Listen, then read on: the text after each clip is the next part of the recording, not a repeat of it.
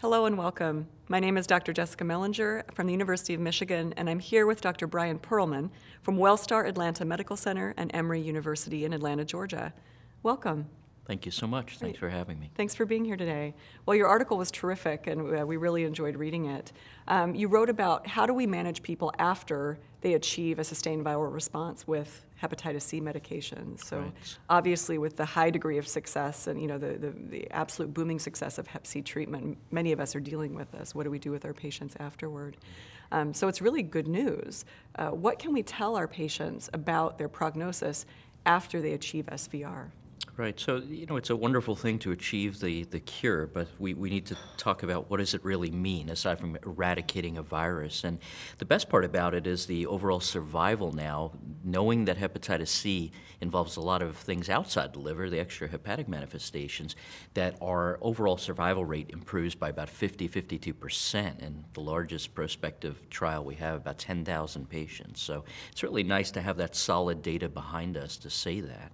The problem is patients aren't getting screened for hepatocellular carcinoma, which is our biggest worry in cirrhotics or near cirrhotics after that cure, and they get lost to follow-up. In fact, fewer than 20% of these patients are getting that needed cancer surveillance, and it's a big deal. Wow, that's a really low percentage. What kind of strategies have you used or have you heard about to help get that screening up? Right, we try to use electronic records to tag these patients, but often they're lost to follow-up, but we really need to do better. We send reminders to the primary care physicians and clinicians and really try to get them back in. But the sad part is among those hepatocellular carcinomas diagnosed after cure, or SVR, fewer than 10% had had any screening.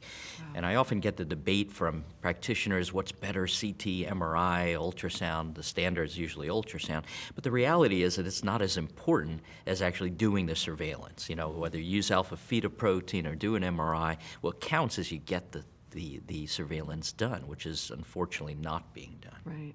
And what are the current recommendations about HCC surveillance in general? Right. So every 6-month imaging, and the international guidelines are still ultrasounds every 6 months because probably most cost-effective and the only ones that really been shown to improve mortality. Also less risk, radiation, et cetera, gadolinium, contrast, nephropathy. We don't have that with the ultrasound modality.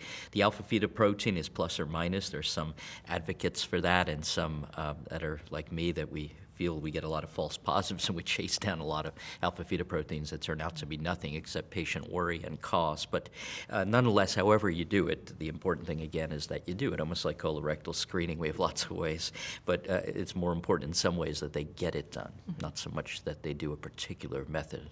Okay. Now there was a debate at least a few years ago or some concern that HCC after direct-acting antiviral therapy might actually be worse or be increased in some sense. Right. Where are we at with the evidence on that right now? I think now there are enough evidence bases to say that it does not engender increased risk of HCC. If anything, the latest numbers that I've seen that are pretty solid are about a 70% reduction in hepatocellular carcinoma in direct-acting agents as well as interferon-based therapies. But I think that was some small bias studies that just never panned out when we looked at bigger groups of patients followed. Which is, again, good news for patients who get treated. Very much so. Yeah. Now, patients who get treated and cured can certainly have elevated liver enzymes after they get their cure. What do we do with those patients? Okay, so the first thing to make sure is that these are not late relapses, which frankly are so rare in 20 years plus practice. I've never seen it, but if we look at databases like the Gilead database of the numbers, the sheer numbers of patients they treated, the chance of a late relapse was about 0.1%, which is extremely reassuring. In fact, the rate of reinfection, which is 3 times more common, is something that I think some practitioners will see, particularly patients who are active injection drug users or HIV positive patients, men who have sex with men, et cetera, and their rates of recrudescence or reinfection is pretty high. So if those numbers are surprisingly low on the people who inject, about 2 to maybe 6% in active drug users per year, and some of the MSM populations as high numbers I've seen as 15%. But again, again, most of the time it's going to be a reinfection rather than a true relapse. And of course, we can't forget that many of these folks have comorbid conditions like fatty liver. So if someone's still 300 pounds overweight after cure, they're still going to have elevated aminotransferases in surveillance post-cure. Sure.